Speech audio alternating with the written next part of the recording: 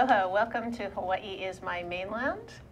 Today I have two of my favorite people on the island, Hunter Heaivilin and Matthew Lynch. I'm gonna just jump right in with them because we have so much fun.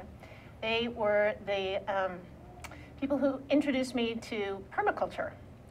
I had been hearing about permaculture for about 10 years because a landscape designer talked about it, and I just couldn't really figure out what that meant. And then suddenly I found myself part of something called a Permaculutre Design Course, a PDC. Mm-hmm. And then for the next 6 weeks, life was glorious, thanks to you two.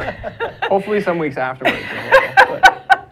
Yes, and even though we were hunched in a tent behind the Weinberg homeless village in Waimanalo,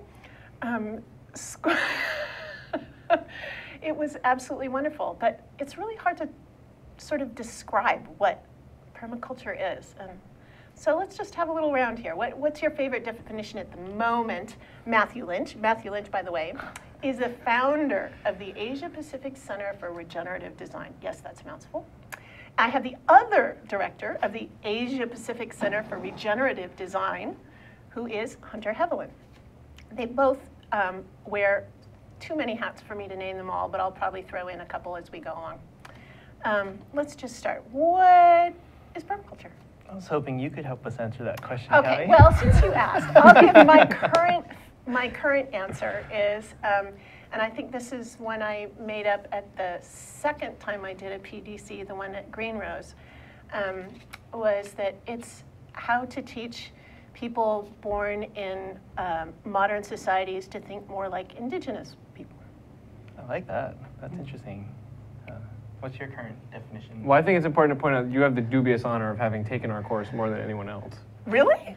Yeah. Oh, wow. I believe so. Okay. That's some sort of record. You're the only one who's come back twice for the full run. We're starting another one. You want to take a third? I am likely to show up. Well, we look forward to it. I think of permaculture as it's a design science. There's lifestyle aspects incorporated. It's originally a portmanteau of permanent and agriculture. And so some Aussies a few decades ago were looking at the state of the world and were considering how they might be able to remedy some of the issues that they saw environmentally, socially, and otherwise to address and navigate social ecological systems and their management. And so by piecing together in a very interdisciplinary manner information from architecture, community development, environmental science, agriculture, forestry, and all these other sort of suites or silos of knowledge, they piece together an approach to design for sustainable human settlement. And so I think that's probably the simplest definition, is that it's a design approach to sustainable human settlement. Yay, okay. I thought you were going to say the simplest approach to defining that was all of that preamble. It's very eloquent. Very eloquent. I have to say, that's one of the great joys of taking this course, is because you two play off each other's skills very well, and just the vocabulary, it's like, wow, it's beautiful. I just get off with the vocabulary. That presumes we have skills, and one of us at least has a stellar vocabulary, and I consider myself very much a practitioner, so our constant tension of opposites tends to be this idea of deep, thoughtful, not dissertations, but what's the elocutions. Yes, yes. New word for the day, as opposed to my breaking it down to my simple sort of sixth grader understanding of what this might actually look like. What does this mean from a sort of, how do I put this into action, into practice? And that's one of my favorite refrains. Refrains. Okay, so. Yeah. So my current definition, yes. Which I feel like it's important, it is an interesting notion that all three of us have sort of preface this with my current definition of this, because permaculture means a lot of things to a lot of different people, and that perhaps is one of the most sort of powerful aspects of it, is that it has a very broad sort of appeal and very low barriers to entry, right? There's a flip side to that as well, as we found out when we visited the, was it 11th annual Permaculture biannual International Permaculture Convergence in Cuba a couple years ago. Yes. We also learned that we're perhaps the world's most fascinating group of organized anarchists, Yes. each seeking to, make a positive impact on the world. So I just want to throw in, that was 450 people from 50 different countries, 8 of us from Hawaii, all because of you two. I don't know that we can take credit for that. Well, you can. I'm going to give it to you. Well, thank you. It was a fascinating trip. I mean, yes, it was a lot of fun, and to travel, to the other side of the world and visit another island culture, and to see firsthand, and also experience a a vastly different social context, right? And Cuba now is even more fascinating as they come out of this sort of into the new era, whatever that looks like, right? But you were talking about how there's this sort of anarchy about it. Yeah. So go back to your definition. Yeah, thanks for reeling me back in. I can go on a related tangent. So I guess I'm going to take a stab at this. I'm just thinking out loud at this point. My current thinking on permaculture is it's a sort of a design framework that looks to applying ecological principles to solving problems. And so I like to think of it in terms of human systems. Hunter mentioned it as socio-ecological systems. Yeah, that's my favorite phrase. You picked up on it. And my current work, my day-to-day life looks very different from where we were when you took the course. I was doing a lot of very sort of land-based work and a lot of sort of community building. And I was involved with a sort of edible landscaping company at the time, and so on and so forth. So very practical, hands-on, hands-in-the-dirt type of thing. And now I find myself in an office all day, and I still consider myself as applying permaculture, problem-solving protocols to help solve some of the challenges that our large institutions face. And so I find it so fascinating that here we can take this sort of framework and this approach to problem solving and apply it to multiple contexts. And I think one of the things that makes it so powerful is that it is grounded in an ethical foundation of care of earth, care of people, and the sort of fair sharing of resources. Oh, thank you, Matthew, for bringing up those three. I forget about them, but that really is the way to boil it down in its smallest. Were you guys on the bus that got stranded in Cuba? I can't remember. You right? Right. We were on one of the buses. Which bus that got stranded? Which bus that got stranded when? When we were trying to figure out, how we were going to get back to Havana, and then there was an impromptu group. Okay, so this isn't working. How do we as permaculturists address this problem? And leaders spontaneously emerged, willing to take the initiative. I think a couple of really wonderful women from California, and managed to get the new bus ordered, and it came. But there was the process of that was mind-bogglingly compassionate and humane and respectful. And I thought, wow, this is the first I'm really seeing social permaculture in action. And I think that's, in my mind, that sort of represents one of the sort of highest and best examples of what this looks like when it's expressed, and it achieves its highest and fullest potential. And I think, one of the sort of guiding principles of permaculture is sort of to apply, help me out here, just self-regulation, observe, apply, accept feedback. Thank you. Thank you. You trying to say? Man, yeah. Accept feedback and apply. We have a course starting right? soon. Right. Exactly. And so, the point I'm attempting to make very clumsily is this idea of being sort of self-critical and taking a step out and seeing like what works, what's great about this that works, also what doesn't work so great, and how can we course correct so that we can be a learning organization of sort of practitioners, right? And so that we can again maximize our positive impact on our planet and our communities, right? Hunter, I'm glad you mentioned that all this exciting stuff we're talking about, that there will soon be a very excellent opportunity Yep. for others to join in. Let's just pop that out. When, where? So how? we will be running our 9th course on Oahu, and this is the format for this, or for all permaculture design courses, is 72 hours of contact time with teachers and instructors, various backgrounds and understandings. The way that we've structured this course is specifically for folks that live on Oahu.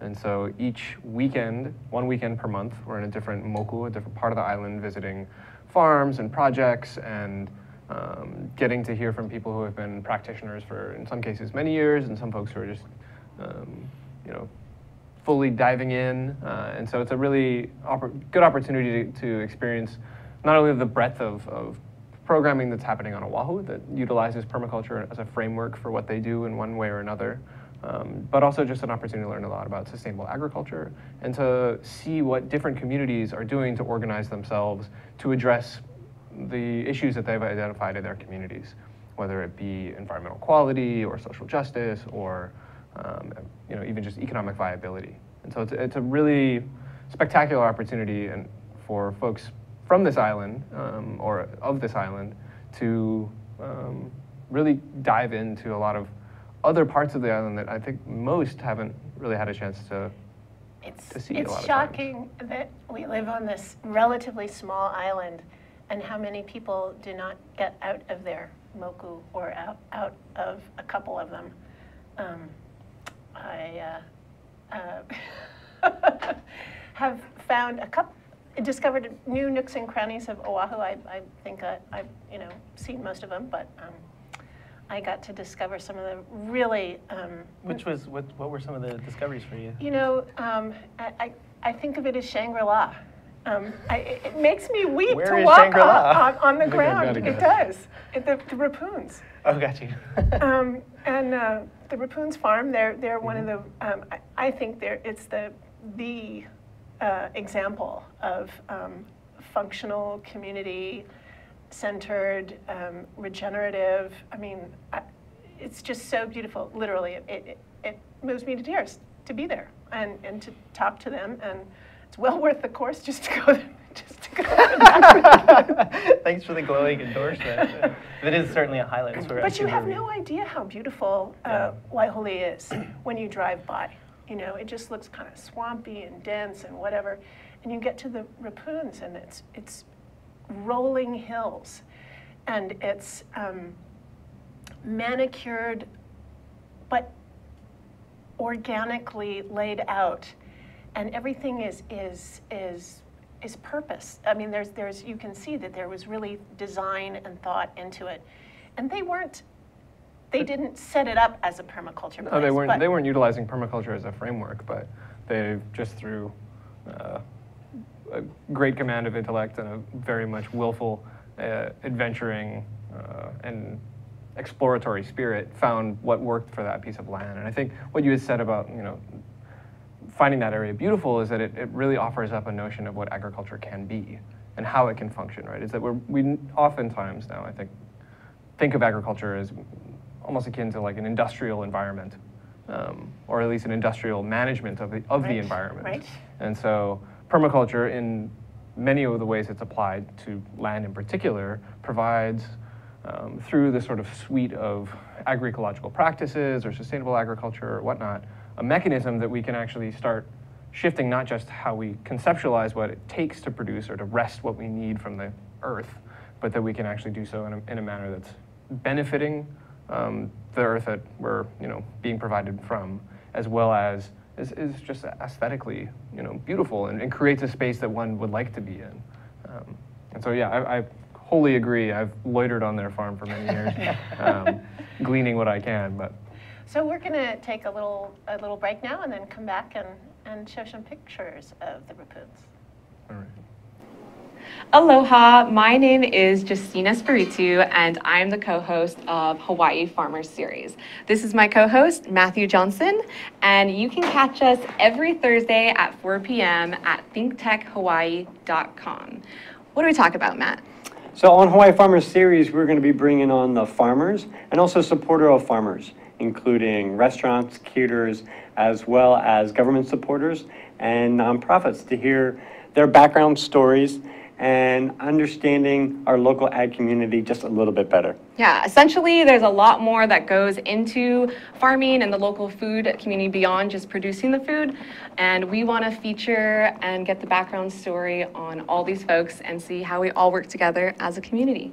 So join us every Thursday. Aloha.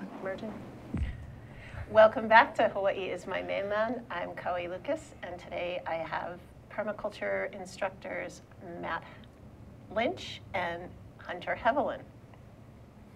And we were just talking about their permaculture design course, which is a course that is taught all over the world, and it has a standard format, but it's very varied depending on where and who teaches it.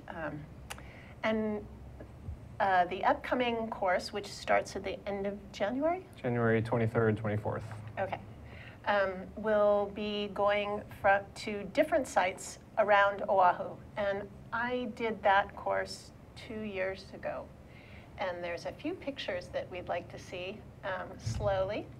And we'll kind of talk about, oh, this is the Blitz series. Well, let's speak to this. Where's this? This is it's mixed up. Wilhelmina Rise.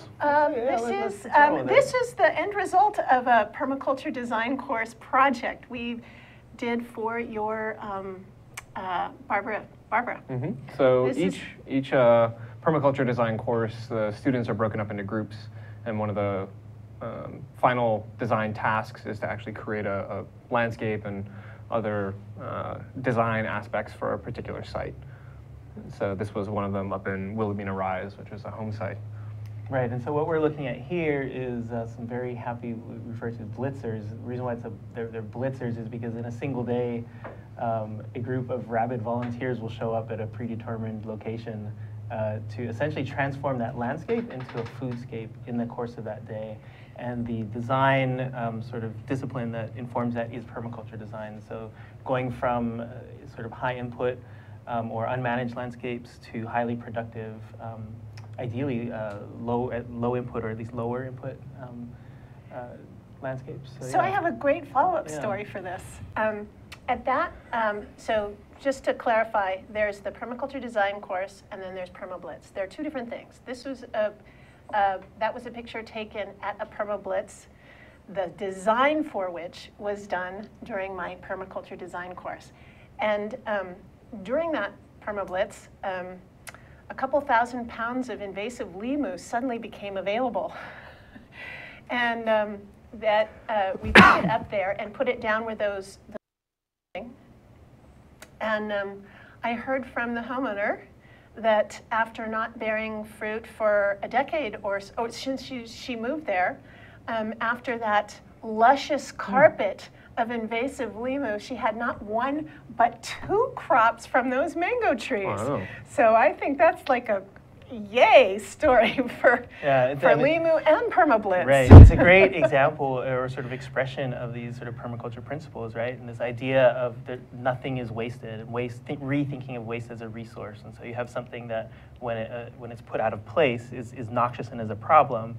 However, can we put this somewhere else where it can become, protecting for the soil and also provide, nutrients and inputs? And it's interesting too that you got it catalyzed the bumper crop. Right, and that limu was taken from a community group at my church, and I just happened to be the connection point because I've been instructed by you, and okay, we have an input, let's put it to use. And that kind of thing tends to happen when you get into permaculture circles. What are we looking at here? This is the design exercise #1 at Waihauena Farm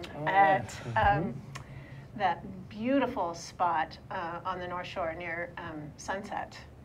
And that's the back of your head, Matt. There we go. Design exercise. So tell us about design exercise #1. What happens? What a good-looking head that is. So this is the student's first sort of exposure to actually implementing some of the design principles. And so we'll make up a sort of fictitious design brief, and in the space of an afternoon, they have an experience of interacting with various clients and on the various sites. We won't spoil any plot spoilers there. No. And at the end of the day, the groups take turns presenting what they've come up with. So they're responding to, they each actually have, they're designing on the same physical site, but they have 3 different sort of client profiles. And what emerges is when you designed in response to what the land offers and also to what the user is looking to, how they're looking to interact with the land, 3 very different designs often will consistently emerge, because permaculture is about designing in response to the conditions that are there, about taking what's available and using it to enhance the quality of life of the occupants. It's a mesh of psychology of the client and then the environment. So there's that social, environmental thing. Well, there's the psychology of the client, but there's also, I mean, be addressing what skill sets, what time availability, what degree of interest or funds or whatever various resources they may have on hand that really factor into how that landscape could be managed and then how they'd like it to be managed. And then that informed by the relatively more static environmental inputs or considerations, whether that's their rainfall or their soil type or whatnot, really sets the foundation for good design. Yeah. So this is one of the exercises that we do early on in the course. This is at the Rapoons, by the way. There you go. That's their processing facility behind there. Cacao and coffee drying up there on the left-hand side of the screen. There's a poi processing factory behind there. And the students are tugging on this string to explore the interconnectivity of problems and how they impact each other. And especially in today's context, how the nature of the challenges that we're facing require interconnected solutions and this design thinking approach. And so another thing I'd like to point out here is that part of the teaching format of the course is we'll present these concepts that we can sort of talk through and think through intellectually, and then we'll work to give a practical experience of what those concepts are so that we can engage multiple learning styles, and that so you can leave with a sort of really embedded understanding of these concepts. Yeah, this one, oh, here we are back at the Blitz. I don't think you guys have ever seen this picture, have you? That's adorable. Oh, isn't it? I call them the Blitz kids. They were just so, and they're, this was, again, the final implementation at Barbara's, at the PermaBlitz. And one of the great community building things about PermaBlitzes is that there always seems to be kids and animals. Yeah. Although I guess that's true of the Permaculture Design Course, although fewer children.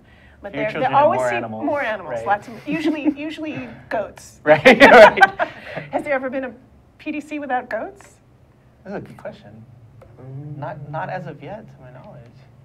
It sort of goes hand in hand, I think. Oh, here's our happy camp. This is our first course that we taught. Yes, on I Oahu. wasn't in that. Yeah, and that's look at that. Where was that? Waimanalo. That's the final weekend. There's really a diverse group of people there. There's farmers, there are teachers, there's researchers, community activists, businessmen, all types of people drawn together by a common desire to want to go out and maximize their positive impact on the world. Yeah. Oh, that's your group. Where are you, Cowie? I am next to Davi. There you are. Yep. Yeah. Is that a senator? That is in a there? senator. Wow. Look, it's Mike Gabbard. Wow. All sorts of characters showing up. Look, there's a CEO on the other side. CEO, down to earth. That's right. That was our graduation. Yeah. That's why. Musicians, Dave? farmers, activists. All kinds. And that is another one of the. Oh yes, Stuart Scott, who's been wearing the hat. This is. Yeah. Yet another animal. At the Lion Arboretum, having found some wildlife. Yeah. Yeah, that's another awesome spot that too few people go to. It's a good picture of a creature perched on the finger of an animal. There.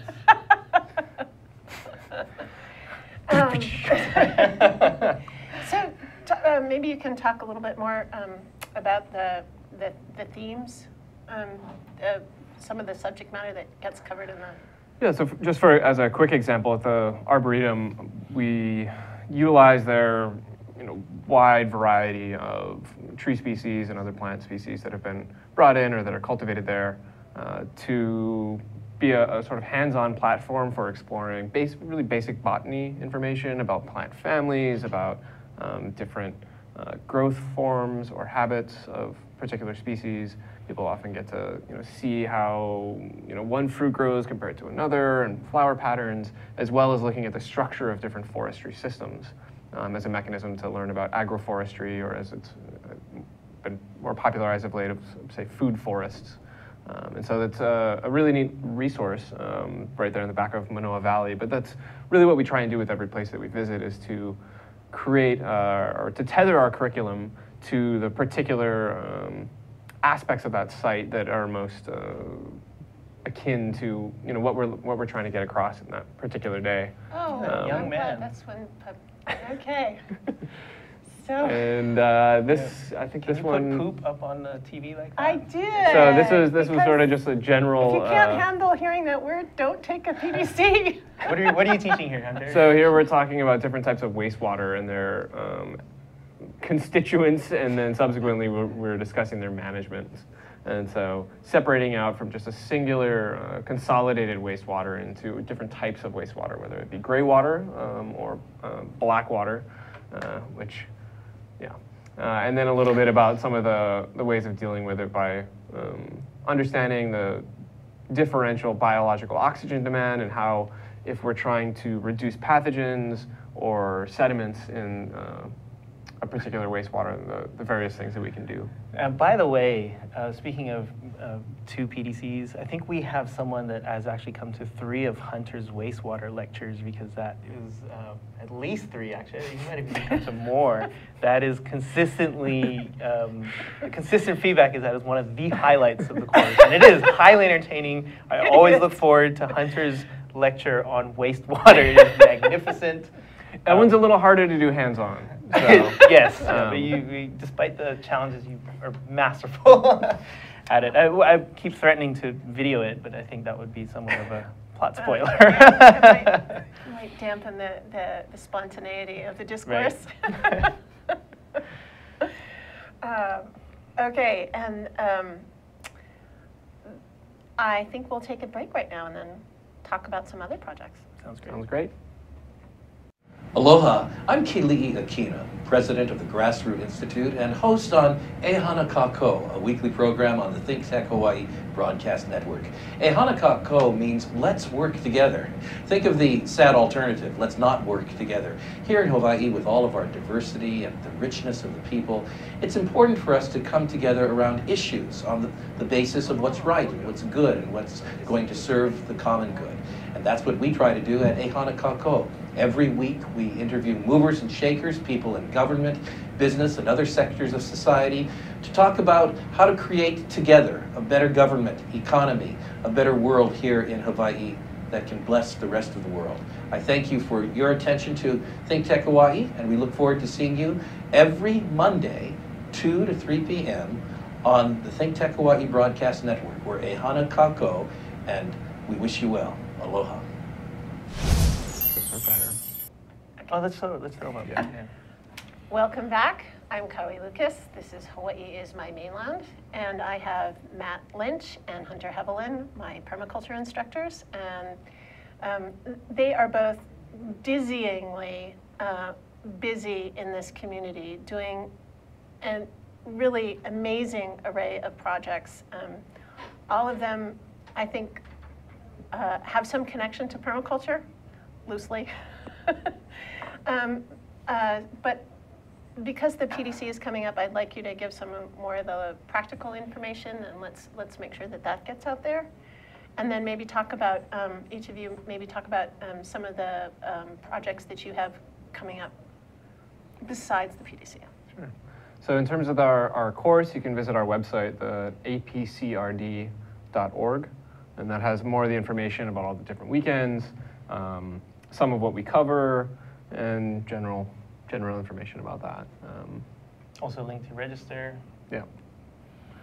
That's the only platform that we have at current for Don't judge us based on where the strength of our housing website, all of our please. information. So if you can't remember that APCRD, whatever, I do a follow-up blog entry at kauailukas.com with links, so it'll be there. And then the format of the course, it's 1 weekend a month over the next 6 months, which is lovely because we spend each weekend in a different part of the island, and it also gives students time to unpack. The weekends tend to be very information dense, and then that sort of expanded time horizon, typically they're taught very intensively in a 2-week burst, which is the first way I think you experienced it. Actually, I had that off one, the multiple leaf days. one. Yeah, That was 2 days, 2 days a a week Okay.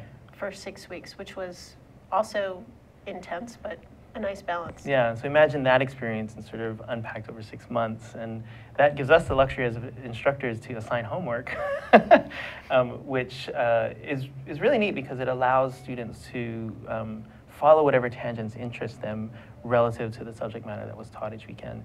And what's really fascinating to me is we like to hope to impart some value in terms of our knowledge and experience.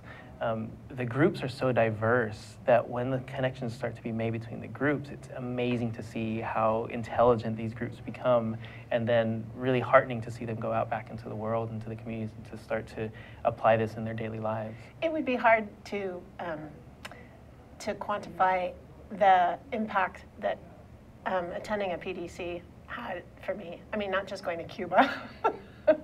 And being funded to go to Cuba, that was another miracle. I mean, miracles happened, but at the end of the first PDC, there's the very fun thing that happens at the end. Maybe we won't talk about that event. Let's just say it's a lot of fun. Okay, it's really a lot of fun.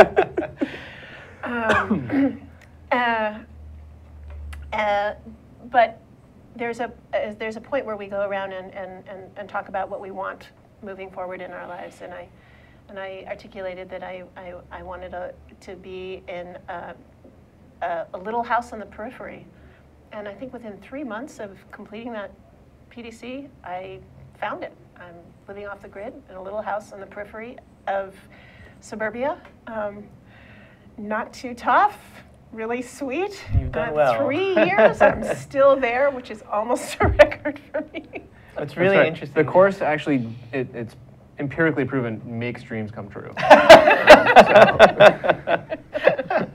It's really fascinating to me to see where people wind up with this. I mean, I completed my course and then within 12 months found myself wandering the steppe of Mongolia with my teacher, and that has led to a whole series of other adventures in international aid and development and working in multiple places. I've got myself caught in a Category 5 cyclone last year, deployed right. on a sort of permaculture-based Say where that was. consultancy. That was in the South Pacific, so in Vanuatu, and was really quite hairy. I think what was most jolting was coming back to our island and having just gone through this experience and seeing what doesn't work and what gets blown over in those types of winds. And for example, driving down Kanehanali Highway and just trying to understand what that might look like after a Cat 5 rode through. I promptly enrolled myself in the sort of neighborhood preparedness group after that experience. Because we've just survived a sort of most tropical records on record, most tropical storms on record in a single season last year. And so because we live in such a highly urbanized environment, and for many of us, our food security is dependent upon our ability to get to Foodland or Safeway or Costco or whatnot. Yeah, we most are, of us. right, so often we don't feel firsthand as acutely the effects of climate change and the impacts that has. But when you are on a daily basis engaged in your subsistence, in growing the food to feed yourself, literally, you feel those impacts firsthand. And so that's what's great about those opportunities that are afforded to me to go out and work with these types of communities. And it's a reciprocal learning. So I'm able to, there's a lot of things that we do really well here in Hawaii. Our community-based natural resource management work with communities is incredibly robust and has a lot to offer to the world. And it's that type of direct knowledge export that I get to bring to these communities. And then there are very practical strategies that I learn on the ground every single time we get to go out into the field that have application here. It could be something as simple as a new guild or a new sort of growing, a new guild of plants that Thank you. sort of mutually enhance each other through their supporting functions or whatnot. We discovered an edible hedge that looks very much like Panax, which you see almost ubiquitously throughout the island, and managed to locate a specimen in a botanical garden here that nobody knew was edible, but was actually part of our food security strategy post-Cyclone Pam. We went out to our hedge literally and picked our meal for the day. So yeah, it's really, really, and you know, I'm just sharing sort of like the world that has opened to me after, and it's fascinating to catch up with sort of other permaculture design course graduates from all over the world, and to learn of the type of work that they're engaged in, and to hear how this problem-solving protocol and this ethical framework has supported them to go out and enhance the quality of their life in their pursuit to contribute meaningfully to the world. Hunter, you've done some disaster management yourself, haven't you? Actually, you're a card I carrying. just call it living, but, yeah, I was part of some response work in Haiti, where a team of permaculture folks from actually around the world were brought down to focus mostly on human and solid waste management in unsanctioned camps for internally displaced persons. And so I had the opportunity also to go back a few times and work on a variety of other projects with different communities. Yeah, so it's been a pretty, the world has opened up, I guess I would say, as well. Besides the PDC, anything special you're working on here in Honolulu you'd like to weave into the conversation? Yeah, there's no shortage of projects. Yeah. At Current, I'm working with a friend who has established an online platform called FarmLink Hawai'i that is working to connect different producers and local buyers of farm fresh produce.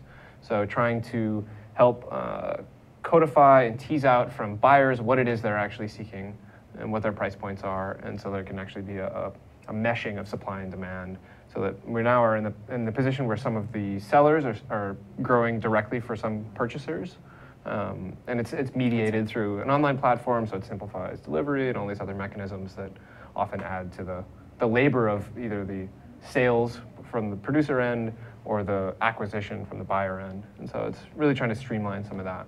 So that would sort of come under the heading of social permaculture, wouldn't it? Or I think to some degree. I mean, the broader aspect that we've just started discussing with it, that I'm particularly excited about. I mean, just the sales mechanisms is great, but for many years I'd have this kind of thought that it would be magnificent to have a farmer-owned cooperative that does a lot of the marketing for various farmers that could conceivably be operated by someone who's not farming, because it is a fair amount of work in itself, or it's a considerable amount of work, right? there have been attempts. And so the thought being that if we can establish this mechanism, this platform that is working with a variety of producers, and then see what can be done to actually transition it into their hands. I think maybe we finally have a technology that's accessible broadly enough that it really works. Yeah, maybe 5 years ago it was a little tougher. Not everybody had a smartphone. But the FarmLink seems to be a really good way of making that connect. I'm glad to hear that there's the idea of that a co-op amongst the farmers behind that, or part of that. Yeah, I mean, I think part of it is that when we talk about the interest in local food or food security, that there's a lot of gray space, and that we don't have the best data about what our food imports are, what our actual food consumption is, and then if we're going to take a strategic approach to increasing our say food security or our food self-sufficiency, which I do feel would be quite different, that we have to have a a mechanism that allows a discussion to happen that's not laborious and that's not a headache for producers to say this is what I want, and or rather buyers to say this is what I want, and producers to say this is what I have, and for there to be an interplay, a discussion of sort through the market for that to happen. So it's really exciting to be a part of that. So how, because you're one of the other hats you wear is the UH Sustainability Coordinator, I saw that Hilo is now serving locally sourced produce at the UH Hilo campus. How are we doing in Manoa? Well, first of all, I had nothing to do with Hilo. They did that all on their own. Okay. So kudos to, and there's a lot of really great work that's being done across the system. And at Manoa, we have work to do. It's a very complex organism, the university. And the sustainability initiative there is very much a startup. This year's going to be a big year for us. We have the upcoming 4th annual Sustainability in Higher Education in Hawaii Summit. It happens March 10th, 11th, and 12th at the East West Center on campus. And this is a one time of year that we can bring together sustainability practitioners from students, staff, faculty, and community to share best practices, share knowledge, become smarter as an organization, distribute it out across our islands, and to advance our strategic priorities. So this year, the 4 tracks that we're focusing on is student leadership, there's facilities management, capacity building, so some sort of technical training there for facilities folk. There is sustainability curriculum coordination group that's working on some really great things. We've got the Sustainable Science Management program out at UH Maui College, and West Oahu just launched their Bachelor of Applied Science in Sustainable Community Food Systems in the fall of last year, which is a very robust program. Dr. Alpi Miles is heading that up. Oh, wow. Do you know how many students? Gosh, I know. It's just started. I mean, if I would qualify to get into that course, I would love to actually take the course. And so, yeah, do you want to pause there and talk to the picture? Yeah, or, so just in wrapping up, this is another another permutation of the Perma Blitz. It's the Surf Blitz, and this sort of reminded me of what we saw in Cuba, actually. This one, I was on the North Shore, and I wasn't part of this, but there's also Surf Blitzes happening, which is a combination. Yeah, Surf Blitz is our partnership with the Surfrider Foundation's Oahu chapter.